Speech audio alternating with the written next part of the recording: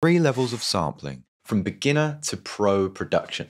First, let's talk about what makes a good sample and how to find what you need quicker. When you're digging for a sample, it's good to have knowledge of genres, decades, and keywords. Knowing the difference between a yang chin and a western zither will result in different styles and key signatures despite them being similar instruments.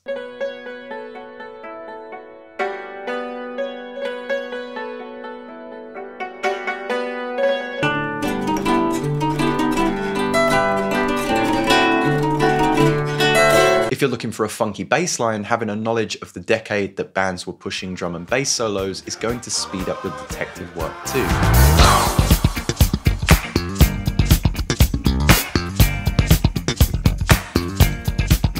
But what makes a bad sample, you ask? Of course, a lot will rely on taste, but in my opinion, finding an overly compressed or noisy sample will make your job as a producer even more hard. Take this track for instance. A wonderful song, but the general level is consistent throughout, so it's going to be tough to find any chops in here compared to a sample that has a variety of dynamics. The same can be said for busy samples.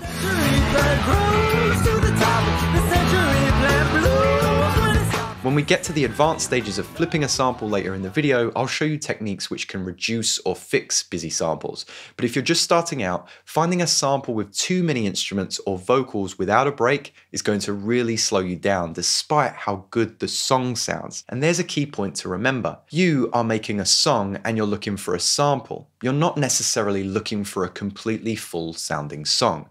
Before we get into a variety of ways that we can make changes or contour to sample, get familiar with your tools at hand and find a workflow you like. Some folks like to use a drum rack, others use a synth sampler, there are producers that chop on the grid, and of course there's hardware samplers too. With each of these tools, I get a different result, so knowing where I work best for each kind of sample is really crucial.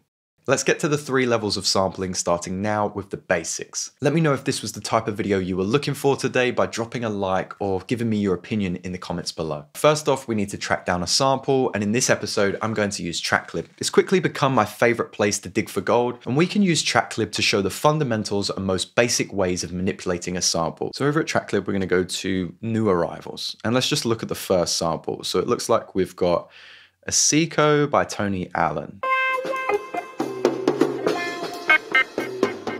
Down here in the bottom right, we have 3 tools. Let's start with the first 2, pitch and tempo plus the size of the loop. Choosing a 2 or 4 bar loop might be the difference between a banger and something that misses the mark.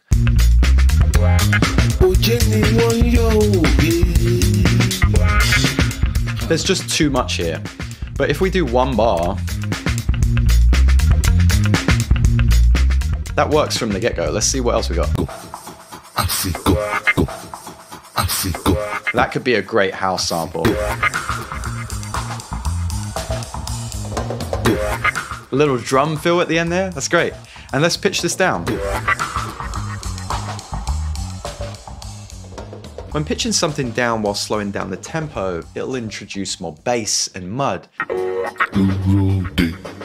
But if we pitch that up, we introduce more brightness and sibilance. So it's a real balancing act, choosing something that sits in the right sonic space. Think about pairing. What you're combining with a sample is also going to change the vibe of that sound as well. Inside TRACKLIB, we compare our sample with drums to see what would be the best fit and how it would affect the vibe of the sample. That feels a bit busy because the drums are awfully similar. So let's try an early house beat.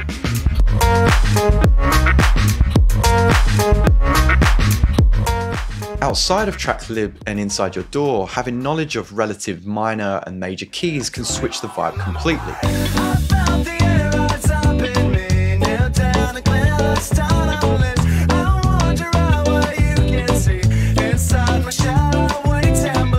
Something we'll circle back to later is also combining this with other sample chops and what to look out for. Let's find a new sample and let's drag this into our software.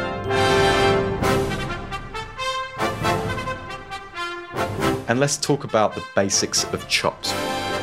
There are so many ways to chop a sample, and at the basic level, finding the stabs or sections that make the most sense as a chord progression or groove is going to be really helpful.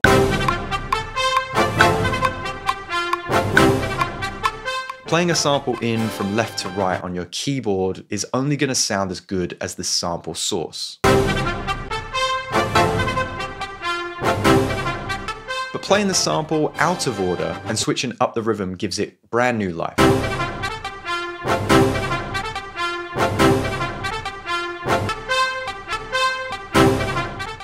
Now, you can imagine that if you combine this technique with effects, you'll also generate different results. So let's talk about that too. Applying things like reverb, delay, pitch shift, or a chorus can all have an effect on the sample. We're now changing the perspective of that sound to something brighter, darker, wider, or its perceived distance to the listener. We'll come back to more effects in just a little bit. Another great way to chop a sample that takes very little brain power is to slice to new MIDI track. It will ask you how many slices you want to create per beat marker. I normally leave it on quarter notes. At first, this break will play in order. But after clicking in the piano roll, you can start to edit these slices, change the position, and edit how long these slices play for. This will help you come up with new rhythms that you might otherwise not have thought of.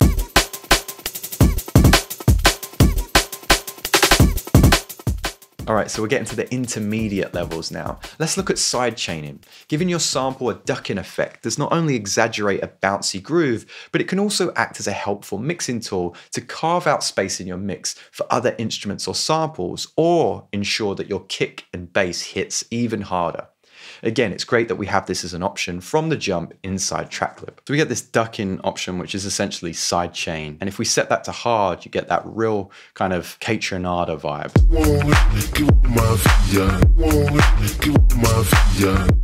Without, everything's a little bit too close.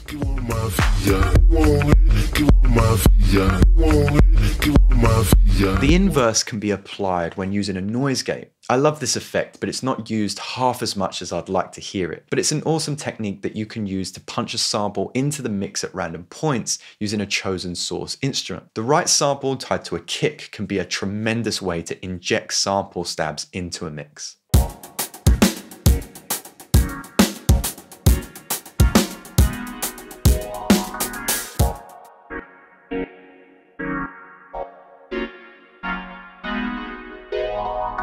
This works great with a mud pie. It's kind of the word we use for a really long sample of just weird sound design choices. Have you ever thought about using a vocoder or maybe a spectral resonator? I use the vocoder all the time to enhance the peaks of a drum sample or have something sound brighter.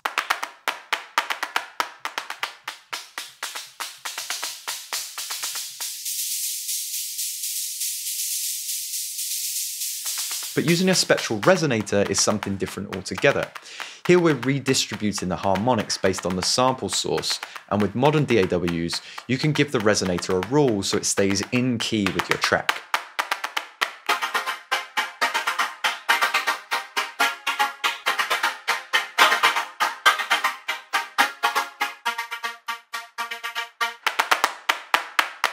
I want to talk about the filter effect. I love this method. It changes the vibe completely. Using a filter or an EQ and automating a sweeped low or high pass can give you a very futuristic sound, and it works great as a B section to your sample flip.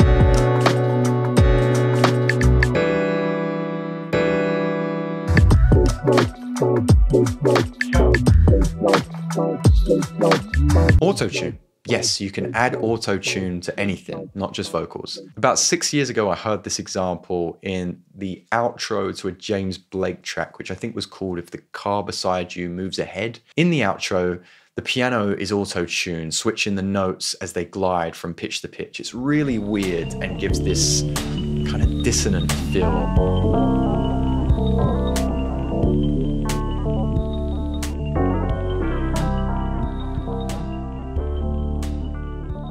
Don't sit on beat repeats or arpeggios either. Fred again utilized the arpeggio effect on a recent piece of work he did, and folks went wild for it. It's a great way to think outside the box and leave the sample chopped to chance and randomize those choices.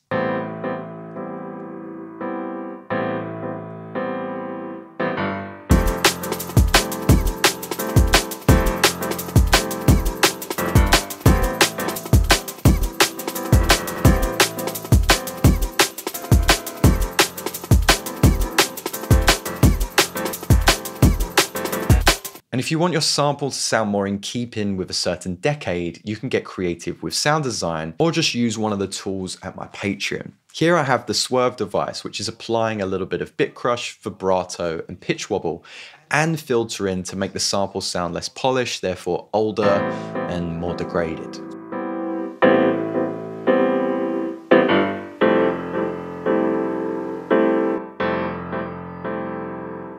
You may have heard of Arcade, and there's many plugins like it, which is a wonderful tool to rework your samples, but you can do this for free by hand as well. Reverse, change the pitch and stutter some of your samples, then consolidate those moments into one long sample. Now as you chop up your samples like in part 1 in the basics section of the video, you suddenly have different results you wouldn't have been able to do with the original sample just by playing it out on the sampler.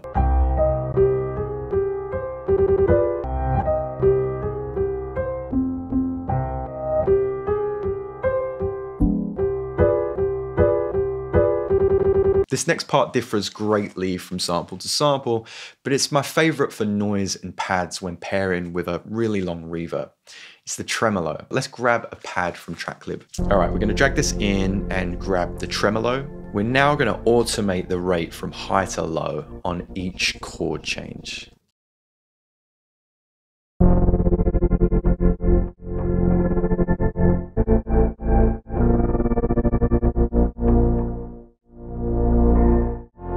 How cool is that? It's basically every cyberpunk style trailer, but it does have this really futuristic alien sound. All right, so we're getting to the advanced techniques now.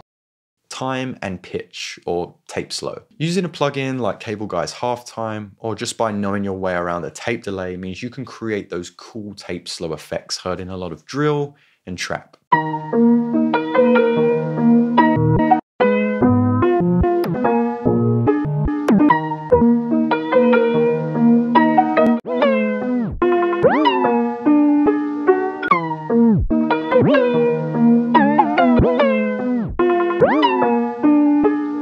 I also want to talk about isolating and audio cleanup. Using a tool like Isotope RX can be a great way to clean up noisy or low quality samples, but using a site like Allow AI can be a terrific way for isolating parts of a sample that doesn't have the stems available.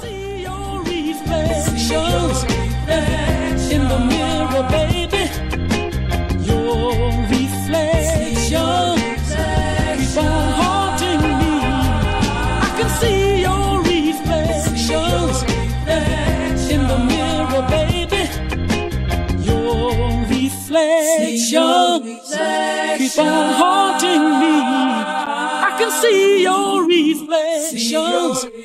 When you are looking for vocal chops, you want to keep an ear out for vowel sounds. More often than not, you're going to be using oo, e, and r sounds over the sibilant consonants.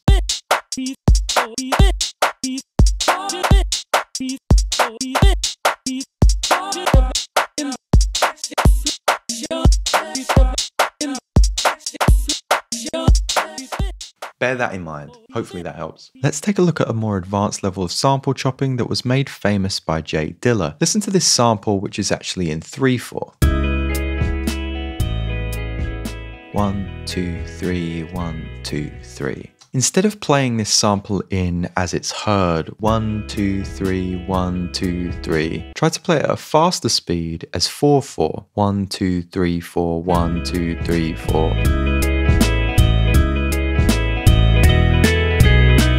Putting the snare on the third beat, you now get a completely different groove. Alright, strap in for the most mind-blowing chopping method. I forget about this one often, and it's something I picked up from Mr. Bill, so shouts to you, buddy. At the bottom here, I have quite a mundane beat. And at the top here, I have a sound design mud pie. By dragging that to a new MIDI clip, I'll be creating a simpler instrument. Right-clicking that, I can create a sampler. I'm going to come over to MIDI, select velocity, and choose sample offset, and then set that to 100. We now want to randomize this sample by choosing one MIDI note. Shift Command M and then choose one long legato note. Right now the sample won't randomize. But if we select an arpeggiator and a velocity tool, we can set the velocity tool to random and maybe increase the rate to 24, increase the steps for pitch, and reduce the gate if you want more or less of the sample to be heard. Let's see what that sounds like with our drums.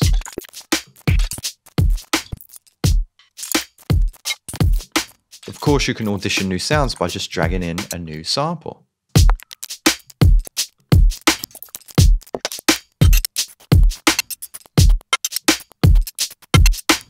Now from here, there's another granular technique that is just terrific with an actual granulator. We're going to use the Granny 3 inside Ableton, but use whatever of your choice. It's the most destructive way you can manipulate a sample, and the results are different almost every time from producer to producer. It's a great way to create new ambiences for your track, but it's also a wonderful way to find new rhythms that you probably wouldn't have thought about by playing it in by hand. So here I have a short excerpt of an Indian vocal. And I'm just going to reverse that. And then go Shift-Command-T to grab a new MIDI instrument and drag in the Granulator 3. I'll drag that sample into the Granulator 3 and add a nice long reverb to that granulator as well. Adding a long MIDI note at C3 will start to play the sample through. Setting your granulator to loop whilst experimenting with position, scan, and grain size whilst resampling onto a new track will give you new ideas for this sample.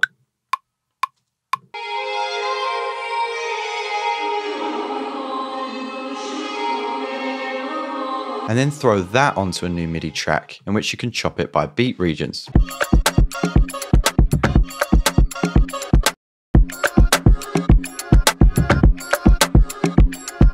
Using AI tools can be super handy as well. Utilizing a website like Suno or Udio can give you reimagined samples that don't currently exist, or at least a great reference tool for samples or loops that you could recreate yourself. So I'm going to ask for a dark synthwave track with a groovy bass line. Okay, let's see what we got.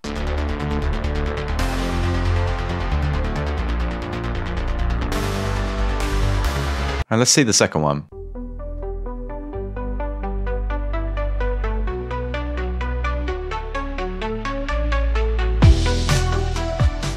This gives me a great template to start a song of my own. I'm thinking about doing another video on how you can use helpful AI tools, and if that's something that you want to see in terms of creating samples, let me know in the comments below. Earlier in the video, I spoke of pairing samples as well. If you've ever visited whosampled.com, you'll recognize that some artists and producers pair multiple samples in one song. So how do you go about doing this? In an Ableton project, I like to create a template where I can audition multiple one-shot kits with plugins and synthesizers and a selection of samples that I've downloaded that day. It's here we can get a basic idea of what works together before sending it to the last chain in which we chop up the samples.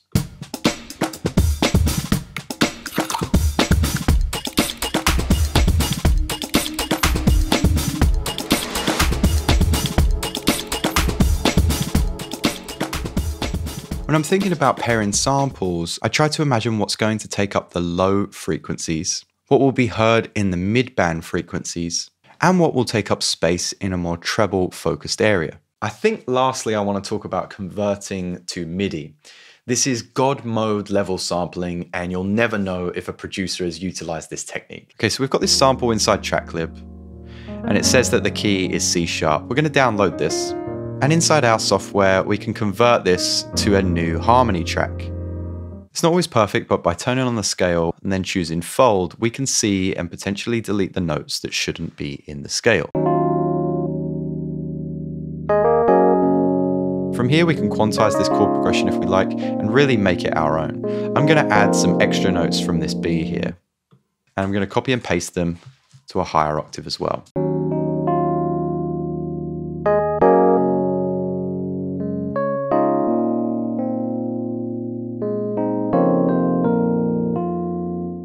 It's a great way to make a start on using a sample, but completely making it your own with extended chords or just different instruments. This is how a lot of producers in the late 90s and early 2000s got around copyright. I hope you enjoyed this episode. This was absolutely everything I could think to include about manipulating and flipping samples. Speaking of sampling, check out this outro made by legend community member, Jono N. The sample was taken from TRACKLIB and completely manipulated, and I think it's the perfect addition to Inspire By. Let Jono and I know in the comments whether you think it should be the staple outro to the show. We've never changed it in the history of Inspire By. Thank you so much for swinging by, guys. I hope you enjoyed this episode. I'll catch you next time.